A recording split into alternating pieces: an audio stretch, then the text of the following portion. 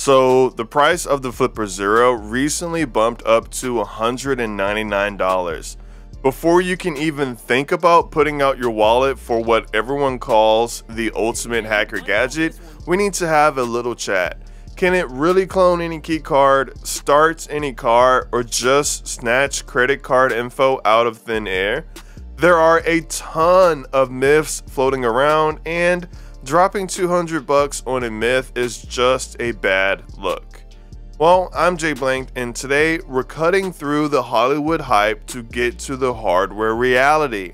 I'm going to break down the 5 biggest things you absolutely have to know about the flipperzero before you spend a single dime.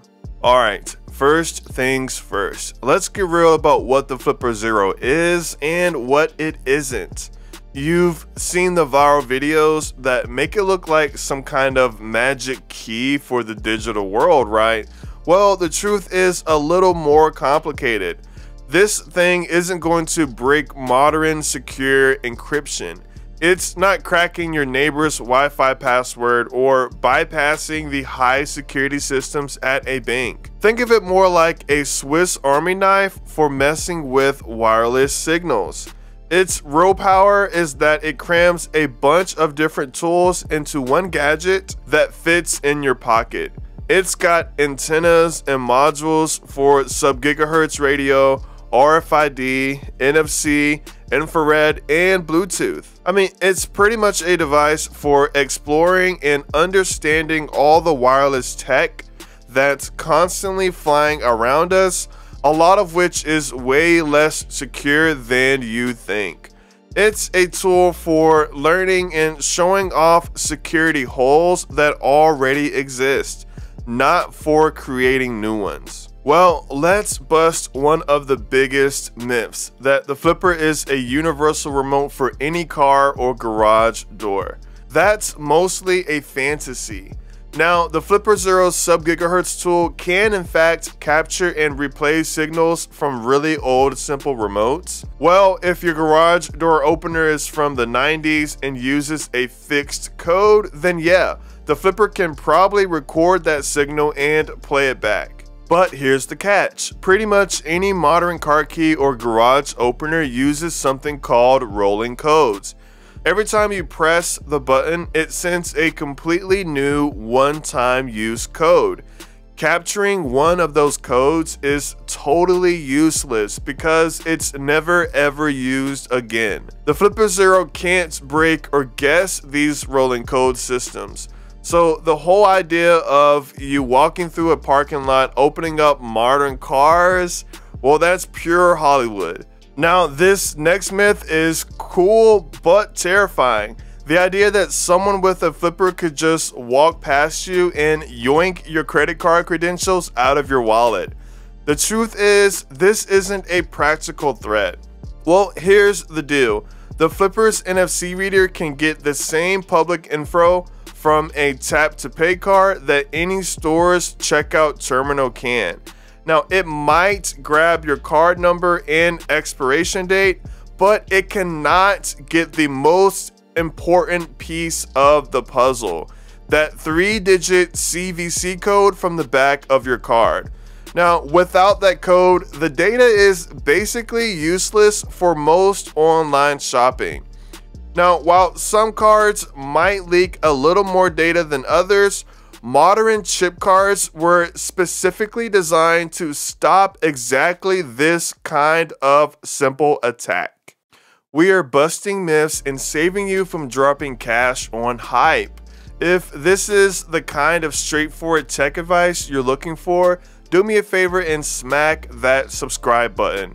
We're always cutting through the noise to get to the truth. Okay, now that we've cleared the air, let's talk about where the flipperzero is a total rock star.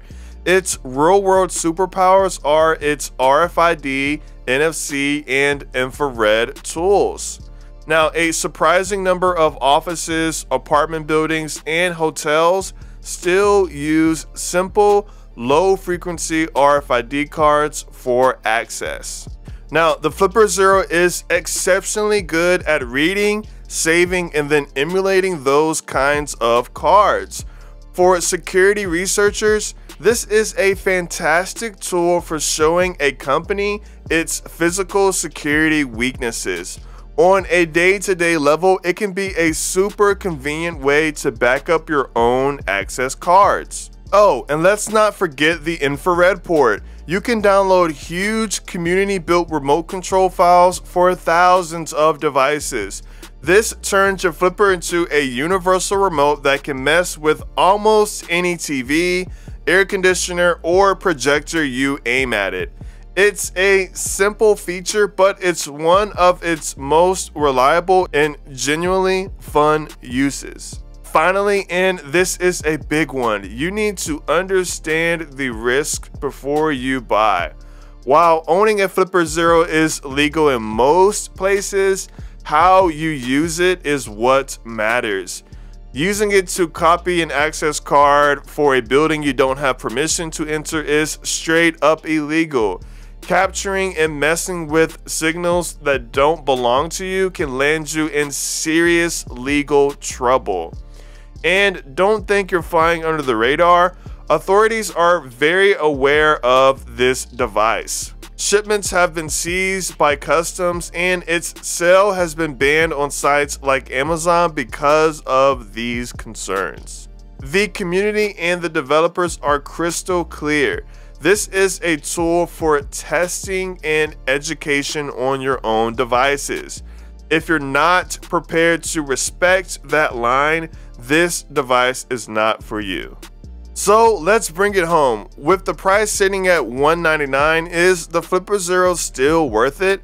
Well, if you're a hobbyist, a STEM student, a cybersecurity pro, or just someone who's endlessly curious about the invisible world of radio signals, then absolutely. It is an unmatched educational tool and powerful device for legitimate security testing. Custom firmware like Momentum, backed by a massive community, is constantly expanding what it can do. But if you're looking for a magic box that performs illegal hacks, just save your money. The flipperzero is a tool that demands knowledge and respect for the law. It exposes insecurity, it doesn't create it. And that is the most important thing you need to know before you buy. Well, I'm Jay Blanked. Thanks for watching. Peace.